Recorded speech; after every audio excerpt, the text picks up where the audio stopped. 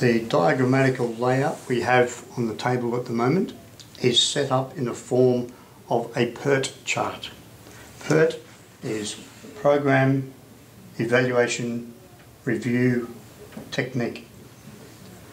This is a step on from a WBS where we have all the information as we have just described in a WBS, but all the squares are drawn the same size with all the information on them. In some tools you may have the critical path designated red, so red, red, red and red. The others may be blue or black, meaning they're not critical. Every element on the critical path is shown red in network analysis. Per chart, they are all drawn the same size.